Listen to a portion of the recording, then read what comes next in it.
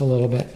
I want you to be able to see the whole thing. So you fold the bill in half, and then you fold it in half again.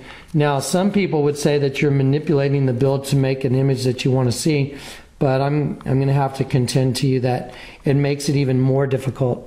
You're making an exponential function every time you fold the bill. So there's an image right here that's right above my thumb, and I'm going to turn the page right here. And I'm going to show you that same image. I've taken that image and I've cropped it, and I put that image right here now. And here's an image of a rectangular building. It's got 1, 2, 3 rows of windows. Here's an image of smoke, and here's an offset in the building, and here's the rest of the building. Now, if you'll go below, here's an image of the Pentagon. It also is exactly the same. It's a rectangular building. It's got 1, 2, 3 rows of square windows. It's got an offset, the same as the image above it, and it's got the smoke, same as above it, and it's got another part of a rectangular building. Okay, that right there, you have 2 images of bombings in the United States that are printed on this one $20 bill. This one bill was made in 1996. The bombings were done in 2001. So we have one bill, and it's got an image of the Twin Towers, and it's got an image of the Pentagon on it.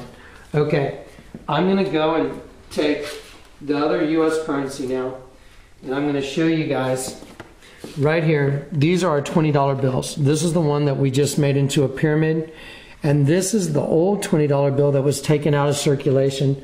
This has been around since I was a child.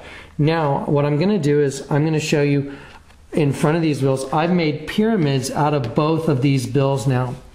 Now, Isaiah said, those who try and hide their plans from the Lord are doomed. They carry out their schemes in secret and think no one will see them or know what they are doing. They turn everything upside down. So let's turn them upside down. Okay, once again, here's the Twin Tower bombing on the 20 made in 96. And then on the back side is an image of the Pentagon bombing, which is also shown over here in a larger image. Okay, now let's deal with the old $20 bill. I'm going to go back into your picture. Here's the old $20 bill. So here's a pyramid, and let's turn it upside down. Now I'm going to put that image right here, and I'm going to move it. It's the same image. This is the federal building bombing in Oklahoma City. You can see the concussion waves coming off the building, off this side of the building, and the explosion coming out the top of the building. Now this is where things get extremely fascinating. I'm going to turn this same bill over on the back side, and there's an image right here, and I'm going to take that same image and put it below here, right here. So Dan's going to back up. Now I want you to watch my finger.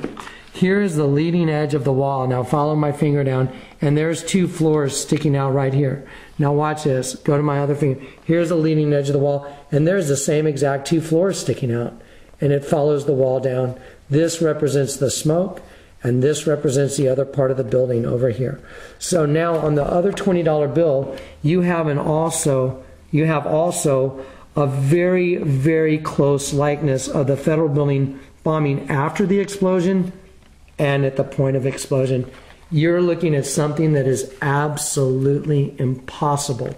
You just saw the Twin Tower bombing and the Pentagon bombing on one bill, and on the other bill, you saw the federal building blowing up, and on the back side of the bill, you saw the aftermath of the explosion right here on the old $20 bill. The odds of that happening have to be somewhere in the neighborhood of an exponential function that's basically, I would imagine, x to about the 10th power or thereabouts. Whatever x is, I'm not really sure how that variable factor works out, but every time you fold the bill, it has to make it exponentially harder to resemble the bombing of one of our buildings. So anyway, we've looked at 2 bills, and you've seen 1, 2, 3, 4 images of bombings on only the 2 $20 bills. That's only the $20 bills.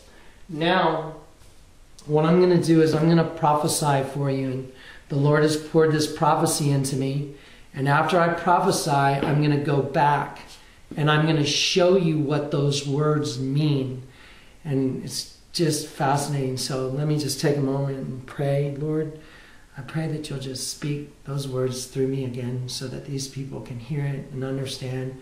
And I'm praying that you give everybody that watches this video the eyes to see and the heart to understand and the ears to hear. So thus saith the Lord of hosts, behold, the hand of the oppressor has been lifted against you. And out of the sea shall come fire and smoke and a devouring wind.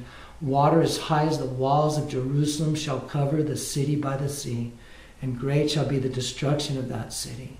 And behold, the great wall which holds back the abundance of the rivers shall burst forth, bringing the hand of the oppressor against you, for I have seen it.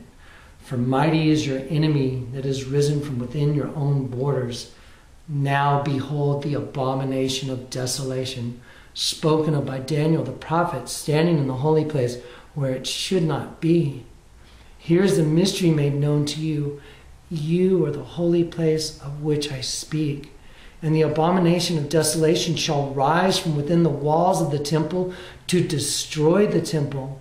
For have you not seen, and have you not heard, and has it not been made known to you? Have you not read the scriptures? For when the sons of God came into the daughters of men, they did bear children to them, and the same became mighty men. And has not the sea turned mighty?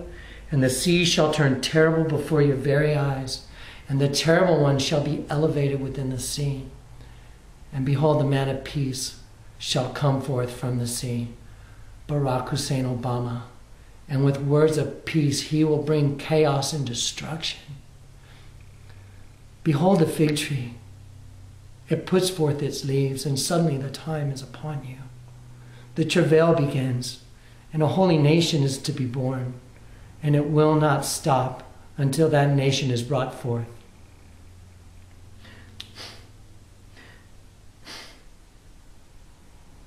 This is an appeal from God. It's very serious stuff. A time of travail is coming. The Bible talks about, once the birth pains begin, that's it. It's just like a woman going into travail when her birth pains begin. It doesn't stop until the child is born. Well, a holy nation is about to be born, and that's what this is all about.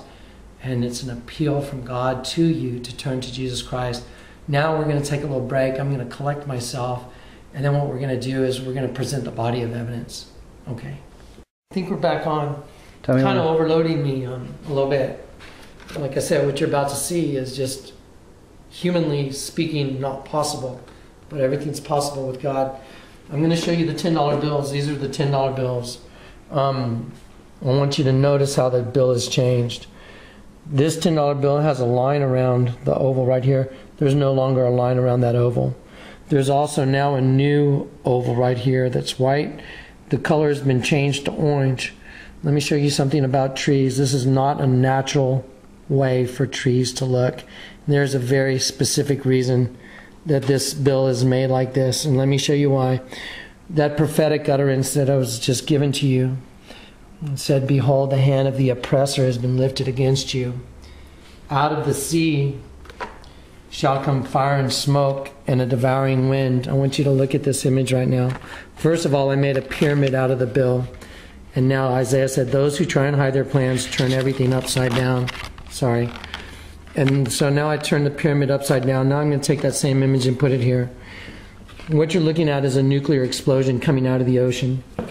Time and Newsweek magazine have said, well, I'm sure Newsweek, I've heard Time has, but I'm sure Newsweek has. They came out with a cover story that said there was going to be an offshore nuclear attack on a port city here in the U.S. The terrorists would put a nuclear device in the ocean, they would detonate it, and that would create a massive tidal wave.